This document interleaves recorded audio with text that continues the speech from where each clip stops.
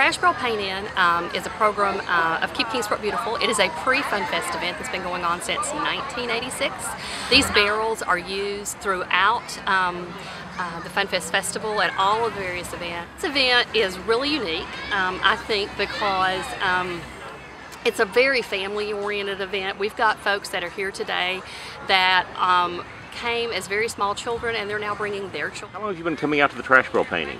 Since I was old enough to pick up the paint. I was about 4, I guess. Did mother or grandmother bring you then? My grandma's been bringing me since I have like a tradition for all of us. She used to bring all of us kids. We've been, and I promised her I would do angels and flags every year. So that's what I've done every single year. Hazel Flower, and this is our favorite Fun Fest event, and we've done this for 5 or 6 years now, and it's fun just to be able to get the kids out in the paint and get messy and create a work of art that'll be used in Kingsport. It's really fun painting because I just like painting a lot because I'm getting ready to be an artist and everything. You know, we could have trash cans sitting anywhere in the city. I think when I go by and I see these trash barrels out at different locations, not just during Fun Fest, but these are used by the Public Works Department of the City of Kingsport at 80+ events throughout the year.